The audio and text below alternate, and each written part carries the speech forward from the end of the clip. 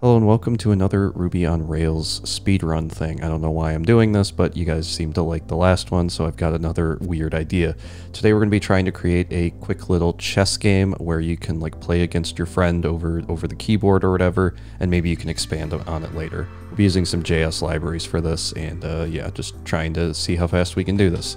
I'm going to go ahead and start the timer, and then hopefully get it to work. There we go. And then admit that I've never used live split before, or, you know, I really don't actually know what I'm doing here. So I'm just going to create a new Rails project and then try and figure out what I'm going to do. The first thing I'm going to need is a chessboard JS, which I was looking into the other day, and hopefully I can come in here. I think we can just probably pin this, so we'll CD into our video, and then we'll go ahead and get started. So the first thing we need to do is we'll have to do like a Rails G controller. We'll say this is a game page where you can play. So it's a game controller with a play. We'll then do a bin/import map where we do a pin for chessboard.js. And I think that also needs a, I think the other one was like chess.js. So let's do bin import chess.js. That's going to be for our AI. So this one's for our board. This one's for our AI. Not really our AI. It's like our small little engine that gives us some answers when we try and do some stuff. It checks for legal moves.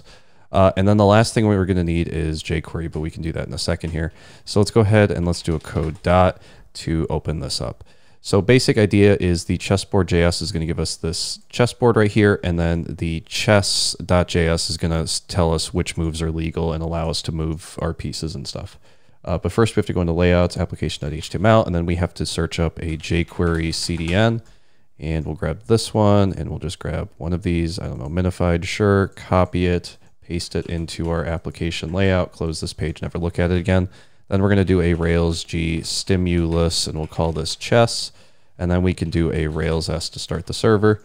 Now that we have our chess page, we can go into play.html.erb, and we'll open up some Ruby code. I'll bump up the font size so you can actually read this, and I'll do a content tag, a div, empty string because there's no content, a ID of, I think, board. Then we need some data. This data is going to be a controller. And the controller is going to be for the chess controller that we just created with stimulus. And then the last thing we're going to need, I think, is going to be a style with a width of about 400 pixels. So that takes care of that. Now, one thing I do remember is when I was looking at this, it didn't really work. So we're going to have to search for the chess.js GitHub repository, which is still in my history. So here's the chess.js GitHub repo. And in here, we need to come into, actually, it's going to be the chessboard.js GitHub. We need to come in here. And in here, we need to go into the lib and the CSS because it wasn't copying over the CSS properly. Probably something to do with how I'm importing it, but that's fine. We'll go into our style sheets application.css, and we'll just paste this at the bottom. That'll give us a bunch of cool styles that we can use. I'm going to go ahead and refresh this, and then I'm going to open up my routes.rb, and I'm going to change this get to a root and the slash to a hash so that we have a home page that's on this play page. Now we can go ahead and scroll in. And we should see that we have a chessboard somewhere in the body. Hopefully, it looks like we do, but we don't have any content yet. So let's go into our chess controller. And inside of our chess controller, what we're going to do is we're going to import chess from chess.js. And then we're going to import, actually, I think this needs to be like this. And then we're going to import chessboard from, and then hopefully I can get some help here from my GitHub Copilot. Once that's done, we're going to go ahead and do a console.log connected just to make sure this is working. Refresh, we are connected. So we did import everything properly. And now we can figure out how we're going to do this board. I think on the chessboard.js, they have an example here. Let's just go ahead and try this real quick. We're going to change this to a let because it's kind of cringe to have that be a var. And then we'll go ahead and not refresh this, but we'll refresh this page. Okay, so that's working, but now we're missing some images here from image, chess pieces, Wikipedia, whatever this is. So what we're going to do is we're just going to try to open one of these images in a new tab. It looks like that worked. So what I'm actually going to do is right-click, new tab on the pawn, and then in our Explorer, I'm going to come up to our Assets, Images. I'm going to create a new folder, call this Pieces, and then I'm going to right-click this and reveal an Explorer, which is going to give me the Windows file path for my WSL instance. And I can then grab that. And now what I'm going to do is I'm going to hit Save As, and I'm going to save this under this directory. Go into Pieces. I'm going to save this as a white pawn like that. And then I'll close this. Now I can right click Save As on the rook, and it should save in the same directory. Then we can do the knight. We can do the bishop. I'll have a link to all of these in the video description, maybe as like a zip file or something. Or maybe I'll just upload this as a GitHub repo so that you don't have to like bombard this person's website. I just don't know a fast way to get these pieces, so I'm just going to steal them like this. That was the knight, the bishop, the queen, and the king. So that should give us all of the pieces. Looks about right. I don't like that this one is a duplicate though, so I'm going to go ahead and delete that. And then hopefully we're good there. Now that we have that, we should be good to go. So what I'm going to do instead of putting all the code in here is I'm going to go over to the example section, the integrations section, and I want the highlight legal moves, I think. I'm going to grab all of this, and I'm going to do something that nobody can ever tell any of the Rails devs because they all love stimulus so much. I'm just going to paste this all down here, and I'm going to change the IDs for all of these to be the board because that's what we called it. So we'll go ahead and we'll save that, and then we'll refresh the page. And it's looking for my board still, so let me find my board and replace that ID with just the word board. And then I'll go ahead and refresh. So we're still running into issues with our images, and that's because we have to, I think we have to change like this right here to be, I want to say piece themes or piece theme.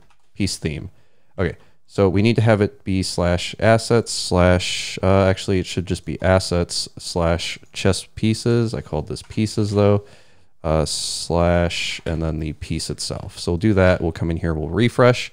Now we're getting some of these, but we're still missing the black pawn. So let me go ahead and save the black pawn in here. There we go. Come in here and refresh. And now we have all of our pieces. Let me scroll out a bit. Okay, so now we have all of our pieces, but we can't actually drag and drop. And the reason for this is game over is not a function. And what I realized while I was going through this is they're currently refactoring the chess.js to use camel case instead of the underscore. So everywhere we have an underscore, we're going to have to figure out what the function name is. To figure this out, I'm just going to do a window.game equals game. I'm going to save that, refresh, try to drag something, and then I can do game. And now what I can do is check if is game over. Yeah, game over is what the function's called. So I'm going to grab that and replace this is game over. And then I'm going to check for any other underscore functions. It doesn't look like there are any. So I'll save this, refresh, and now I should be good to at least try to drag. Now, of course, after I try to drag, it's running into an issue when I try to drop. I don't quite know why, though. So we're going to have to go in here and figure out what's happening. Unfortunately, this is where things start to get a little bit tricky because, yeah, it's kind of old libraries that I'm using here, but that's fine. We have our board set to null. Maybe we should get rid of this. We'll change this for a let board for now. We have all of these pieces. That's fine, too. Our board is fine. Board is fine. Our background, what happens? We're going to need to do, we'll have to do a game over check at some point, but I don't think we need it right now. Maybe our moves aren't valid. Is that what could be happening? That is entirely possible. What does our game look like? Our game is just a new chess object. That's fine too. Let's see. We are checking for the is game over. That seems fine. Actually, I don't know if is game over is the right thing. I'm being dumb. What we're going to do instead is we're going to refactor this. We're going to do something like if, and then we'll say if game over, and then we'll just go ahead and create this function, and then we'll just say if game over, return false. That seems fine. And then we'll do a function game over. And then in here, what we want to do is we want to do a if game dot, and I don't remember what this is, if game dot checkmate, if game dot is checkmate. Okay. If game dot is checkmate, then we want to say, maybe, yeah, we'll do an alert. We'll do an alert, and then we'll return true afterwards. We'll say return true. Then we'll do another check to see if game.isDraw. If it is a draw, we'll do an alert to say it's a drawn position, and then we can return true. So if it's a checkmate, return the player, and then say they are in checkmate. Okay, so if it's black's turn and black is in checkmate, it'll then say black is in checkmate. That makes sense. We'll come in here, we'll refresh. Now let's try this. It's still not working. It seems like the drag is working, but the drop is not working. So it has a problem with the drop for some reason. What could that be? Let's see. Oh, well, maybe it's this. Let's comment out this promotion and see if that fixes it. Yeah, okay, so it was the promotion. So now I can move pieces at least. That seems to be working. I can't move two on the same turn. I can take pieces. That seems fine.